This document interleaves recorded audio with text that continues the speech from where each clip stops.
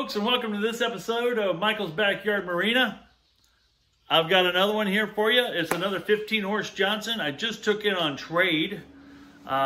Sold one in a previous video that I got running tip top, running perfect. You guys saw it all run really good. I took this one on trade. Said he couldn't get it running.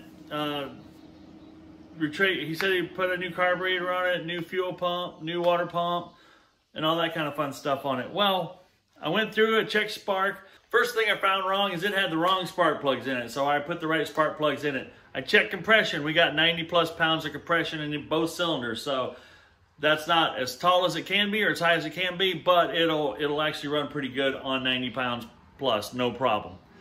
The other thing I found is that there was a little bit of water in the gearbox, so I changed the gearbox oil. We're gonna run it in the water for a while and see what's going on there. Chances are we might have to replace some seals.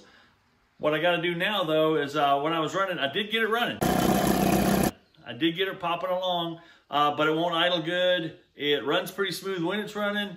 It had a fuel pump, a leak on the line going into the fuel pump. I got that sealed back off. I'm probably going to replace that fuel line because the one that's in there is fossilized. It's hard. It's not want to seal good. I got some brand new fuel line I can put on it. It'll take care of that problem post haste.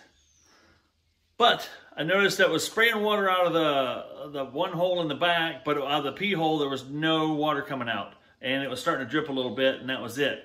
So I'm going to have to dig into that a little bit. But first thing I'm going to do, supposedly there was a new water pump in it. I'm going to go down in there and pull that lower unit off. We're going to do that together, and we're going to examine that water pump to see what's going on there. If that all looks good, then the chances are it might be a thermostat or a plugged line somewhere up in the head. So we're going to analyze this thing together. We're going to put a new carb kit in it because the carb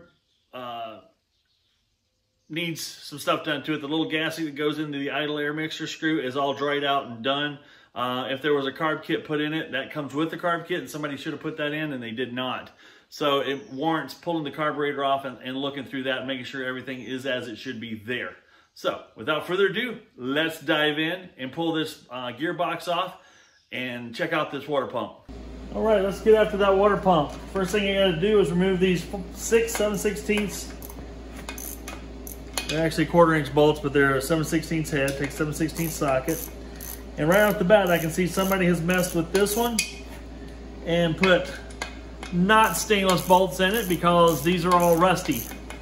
So that's gonna be the first order of business, is we're gonna have to get new bolts. Not stainless.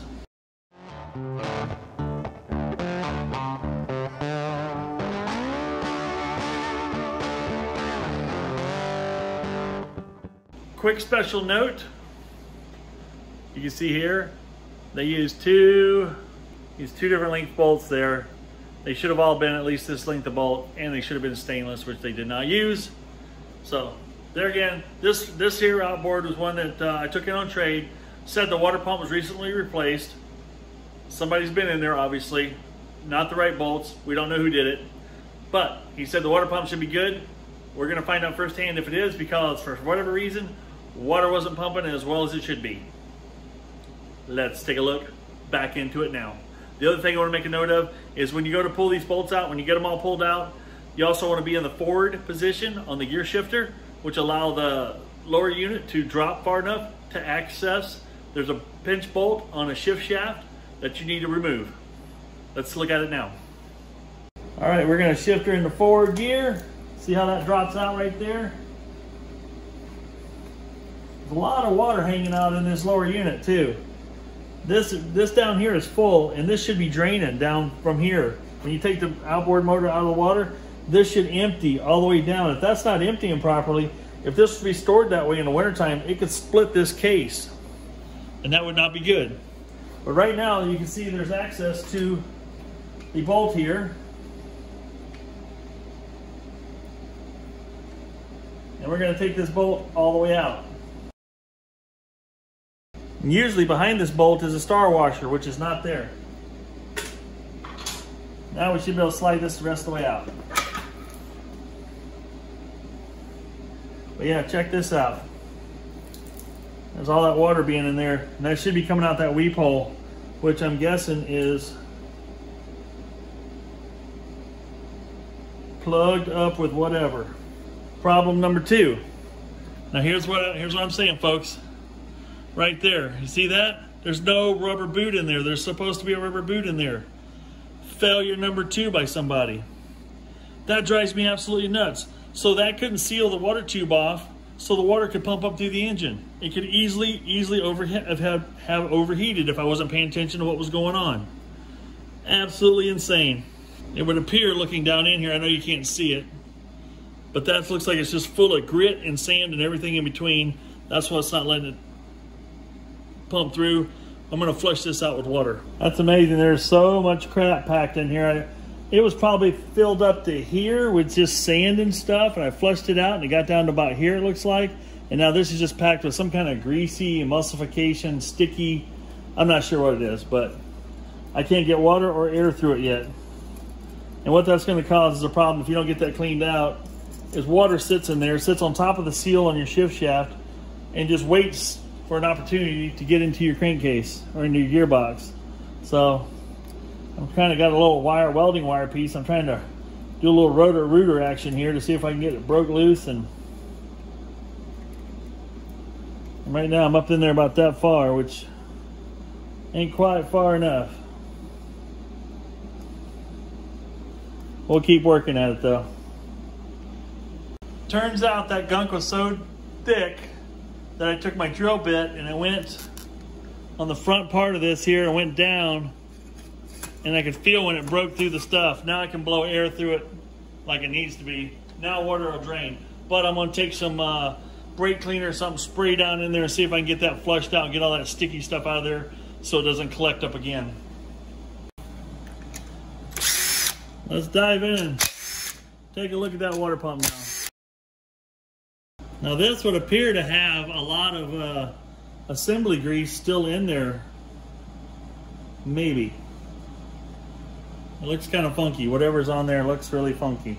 Good news is, yes, I would agree that this is a relatively new impeller, just because of the way it sprung back to almost straight again. We're definitely going to reuse that. I do believe they did put a new impeller in. One thing I do know for sure is they did not put this piece in. I'll show you what that looks like. What would normally go down in here would be a part that looks similar to that has the little bumps on it that'll line up with those holes, and you put that in there all the way down, and then your copper water tube would go in there and seal against that, so it would force the water up through the rest of the motor. Alrighty, we've got all the pump pieces cleaned up here. We've slid the impeller back in place. Now we're gonna put the housing back on. Remember, cover this stuff in some grease so it doesn't go together dry. Grab a hold of the housing, push down, and turn the shaft clockwise. Walk it right in. And reinstall your 4 bolts and snug them back down. Now we're going to install the one piece that whoever else put the water pump in forgot to do. The part that seals up your water tube so you actually pump water up through your motor and not just out into the housing. Well, it's time to rest that gearbox back in place. Like always, make sure you put grease on the end. And grease on the end and slide her in.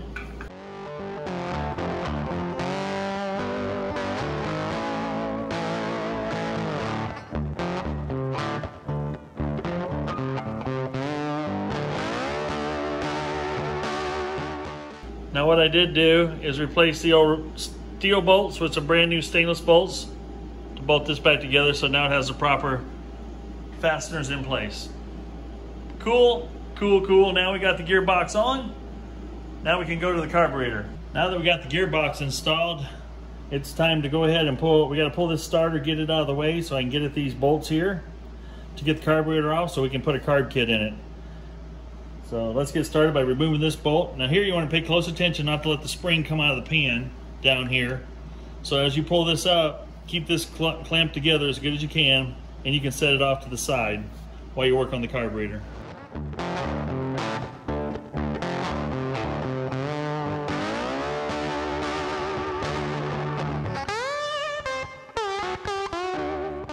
I'm backing off this screw here. I want you guys to see what's happening. I thought this roller seemed like it was quite a ways away from the, I don't know what you call that little rub ramp where it's This is basically a throttle control. And when I went to take this out, look at what's happening here. Watch this bolt. Bolt's bent. So that's why it was acting funny, or not acting funny. That's why it was looked like I was going to have to make a lot of adjustment with this screw, and I'm glad I didn't go ahead and do that, because chances are if I would have adjusted it as much as it needed adjusted, I would have broke this piece. So we'll have to get us a straight bolt in here. So just things to watch for. These are all new to me. Now we got that piece out of the way, we can take the carb off.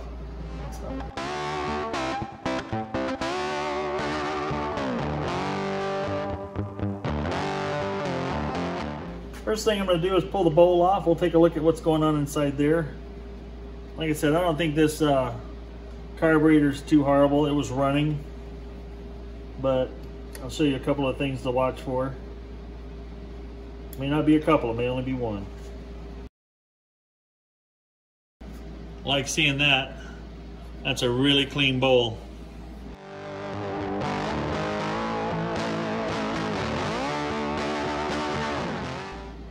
Here you want to make sure you can see clearly through that hole, that it's not plugged with anything at all. You can see through that real nice. Here's the idle air mixture adjustment screw. And as you can see, it's missing stuff. It would let air go by there. You want to control the air that goes by the needle, not to suck past the screw. So obviously that was wrong. And when I was spinning this by hand, I could tell it was loose, so I knew that was shot. Your new carb kit comes with a new one of these. I've talked about this before in my other videos. There's 3 holes, as you can see right in that barrel. You want to make sure air and liquid and everything can pass through those 3 holes freely to make sure they're not plugged. That's interesting. Look in there. Somebody has done a patch job on this carburetor.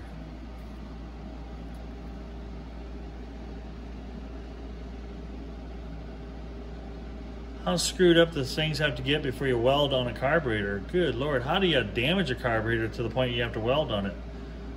Good news is, it looked like they did a nice job. There's no porosity in there. It looks like it's sealed up pretty well. I think I'm just gonna let that play. Why wouldn't I? It looks pretty decent. And if it runs right, then it is right. Alrighty, what I'm gonna try to do here is save this bent bolt. You can see here how bent that is when I roll it around. I've got 3 nuts that fit this thread. And what that'll allow me to do is I can line these up like that, and I can put it in a vise and not damage my threads, like so. And that allows me to still spin it. I think I'll go a little deeper in the vise here. All right, let's try that.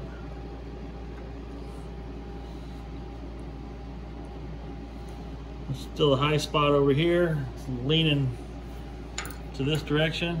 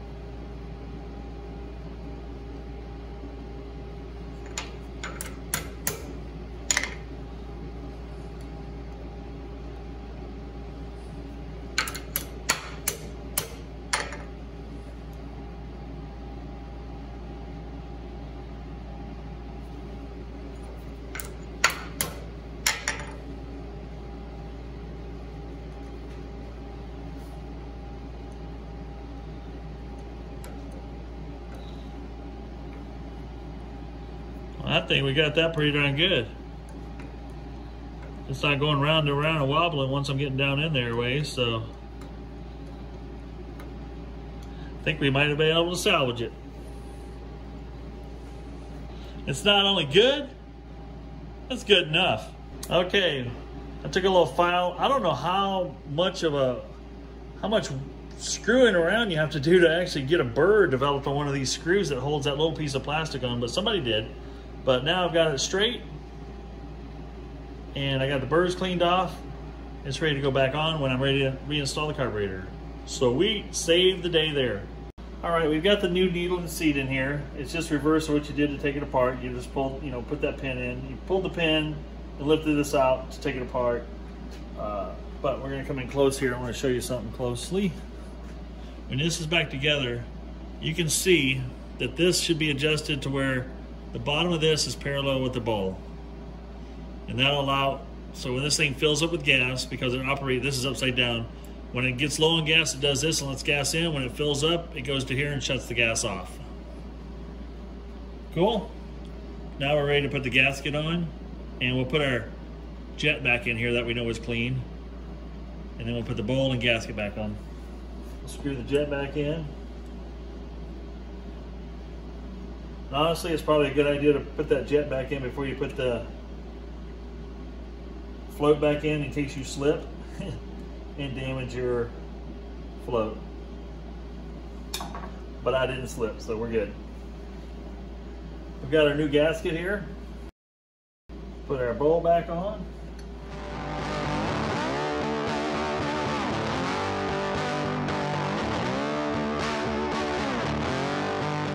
Now we're going to install this new little red gasket here.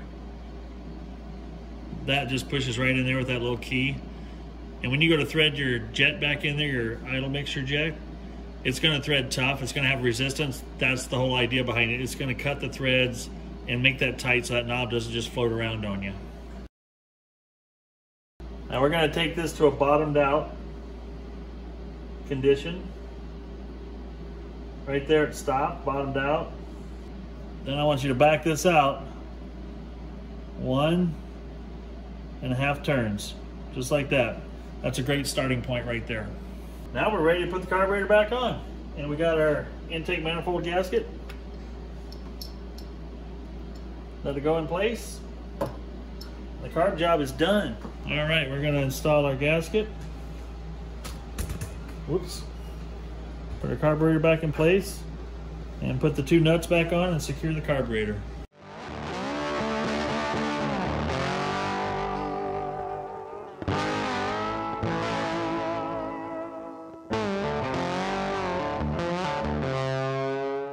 One of the things you want to adjust and watch for here is, see this little bump right here? And I don't have any idea what this is called, this little plate, black plate here. I'll learn the names eventually. But when you're turning this throttle, you want to have that just starting to open up the butterfly when that wheel makes contact. So the center of that wheel is in the center of that. Then you'll have your throttle timing set. So that's what I've done here. So once that's done, and people have taken and clipped things onto the end of the throttle plate here, the shaft over here, so, and sticks up high, so when you start to detect any sense of movement there at all, then you know you've got it set right. So once you see that move and you see that lined up, then your throttle timing is set. I'm gonna call that good. I think we're gonna be able to run real good right there. Now I did take the opportunity to pull that bolt out, put a little light grease on it, put it back in. That sure makes things work a lot nicer. But now we're gonna hold everything together, take my clamp off. And this time we're gonna make sure this little locator here is where it belongs.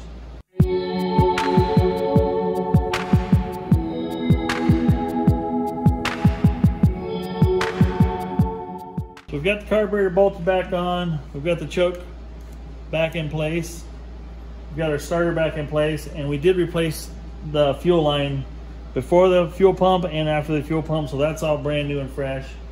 And I think we're ready to put it in the tank and give it a couple yanks. And let's see if we can get this thing to pop.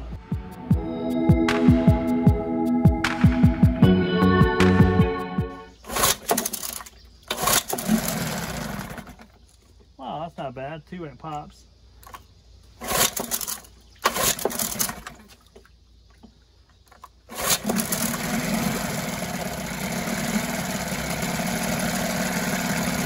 Hey, we're peeing water again. Yay! Got that problem fixed.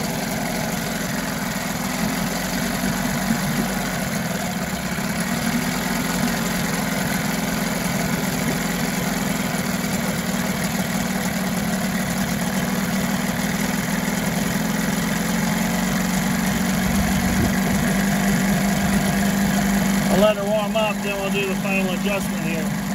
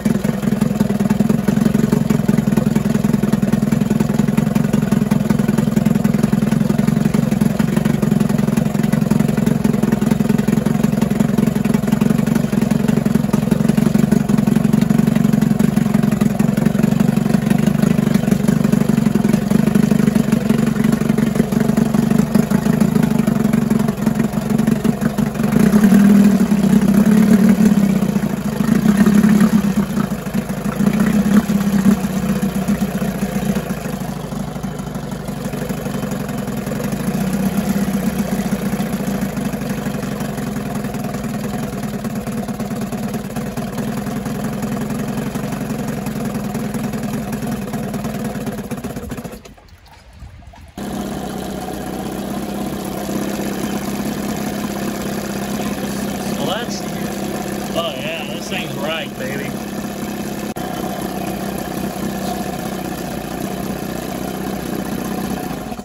She's right as rain now.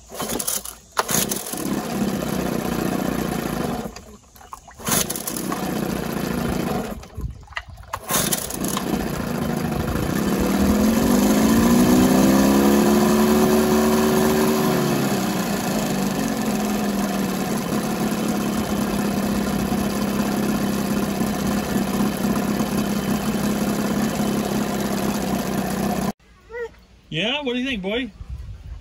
All right, we've been out here. It's been sitting out here outside about 2 hours.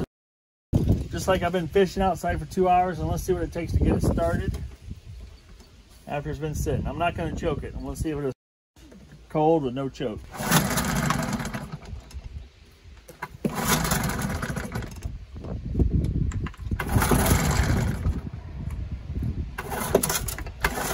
Oh, I shouldn't have choked it.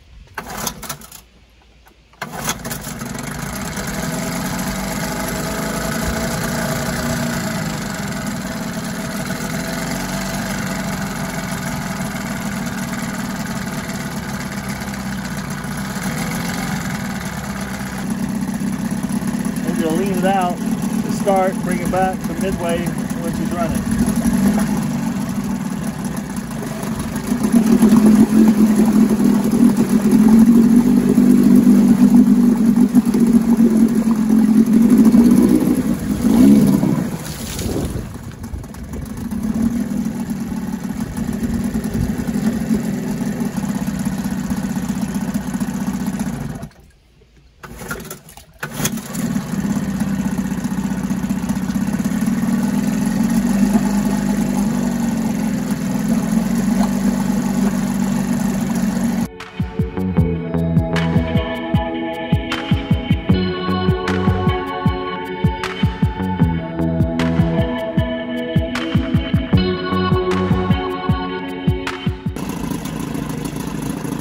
Oh, folks, there she is in all her glory. Running as it should. She's a beauty.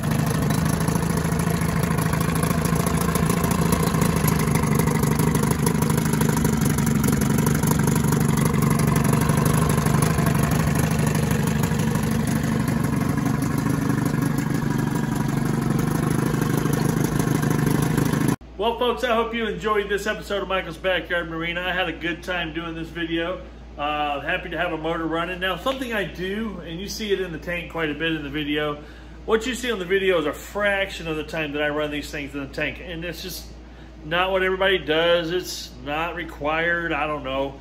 I like to run these things for 2 to 3 hours in the tank. Just sit there and run and rev them up, down, run in and out of gear. Because I really want to make sure that when I rehome this to the next person, that they're getting something that I feel pretty confident is going to give them a lot of good performance, because there's nothing worse than going out there, being halfway through your fishing trip or just getting started and your motor fails. That's so disheartening and just wrecks your day, honestly.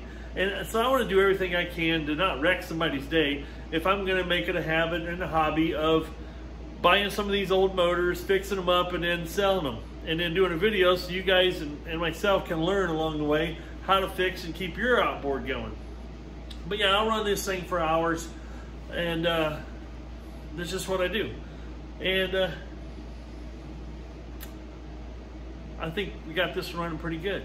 I've got it actually out there running right now. It's after dark, and I've got it just sitting in the tank running, idling, and then I'll go out and rev it up every now and then I'll go in and do some more editing on the video, for instance, and then go back out there and start, shut it off, let it sit for a few hours, and it sits in the water all this time, because I know not everybody takes their motor off the boat or takes their boat out of the water every day. So I'm kind of preparing for the worst for the person that's, for instance, if you're out there camping and you have this thing pulled up to a dock or slip on a dock at a campground and you left it in there overnight. Well, you want to be relatively assured that the gearbox is good and nothing's going to go wacky on you just sitting in the water. And that's what I'm doing with this one. After I pull it out of the water, I'm going to let it sit for another probably 24 hours. And then I want to pull that plug out to see if there's any water in the gearbox.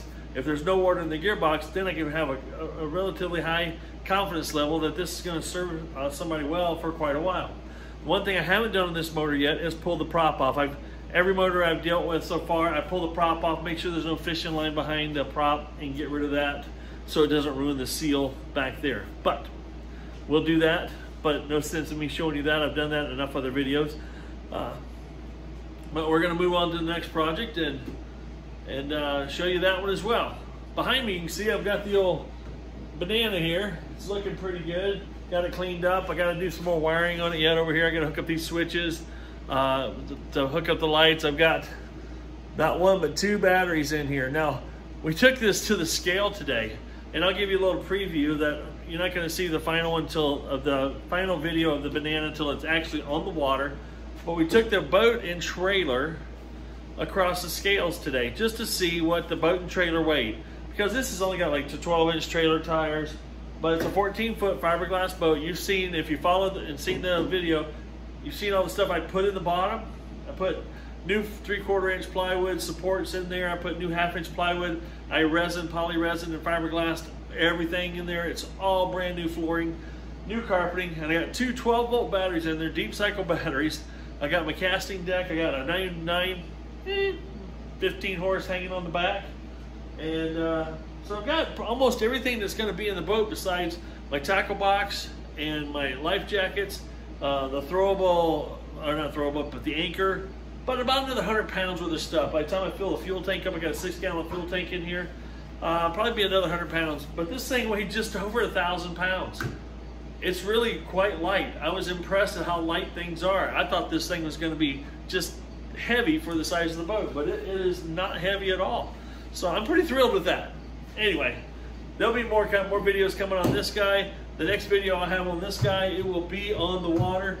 Unfortunately, I've got to wait till I can get it registered. Have a little bit of hold up going on there with the registration, but we'll get it on the water. It's coming. I'm sorry, folks, but it might be up to 4 to 6 weeks before they see the finale on this one, but I promise you it's coming. And then we'll have it on the water, and we'll get some great drone footage of it on the water and see how it performs, what's the top speed and all that fun stuff. Anyway, without further ado, this is Michael. I'm out.